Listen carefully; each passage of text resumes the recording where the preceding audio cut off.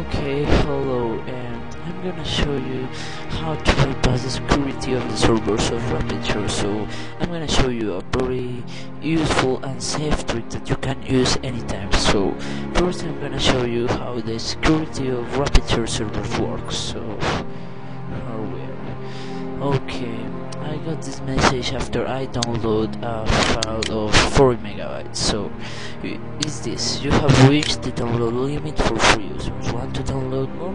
Get your own premium account now. Instant download access, or wait 39 minutes. So the thing is, when you download 1 megabyte of the servers of Rapidshare, you have to wait 1 minute for your next download. So you have to wait 1 minute per 1 megabyte downloaded of the server. So I'm gonna show you the minimum requirements for doing this trick. So first, go to connector in the start bar.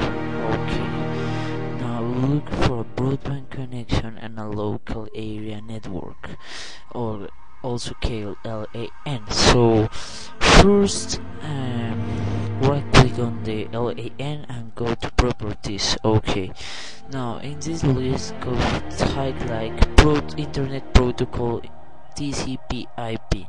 Okay, go to properties and set updating automatic IP address. Okay, now you have to deactivate your broadband connection. So now I'm offline, so I'm going to start bar and I'm going to run. Then you type cmd. Okay, now accept. Okay, here's the command prompt. I'm going to paste the code that I have to use to change my IP address. So I'm gonna post this code in the video description so you can copy it and paste in your command prompt. So I'm going to paste it.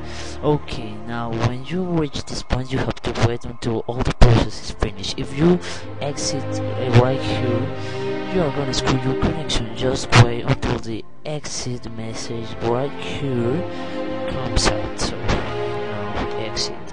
Okay, now I'm going to use my connection to try it. Okay, now it works. So I'm going to a random page like Wikipedia.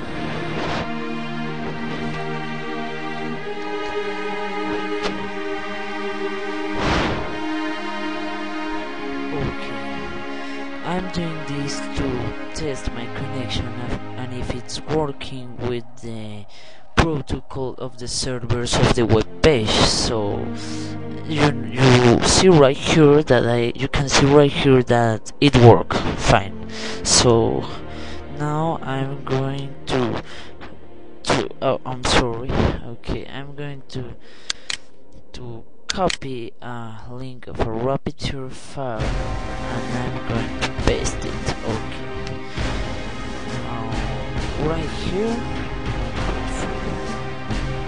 and okay, you can see right here that I have to wait only 1.7 minutes for the next download. So basically the thing that I did is changing my IP address, so Rapidshare will think, the security of Rapidshare will think that I'm others' computer and not my actual computer. So if you have any doubt about this trick, then you can post your doubt in a comment of this video, so I'm gonna answer it. So I hope this video helps you a lot. So later, guys.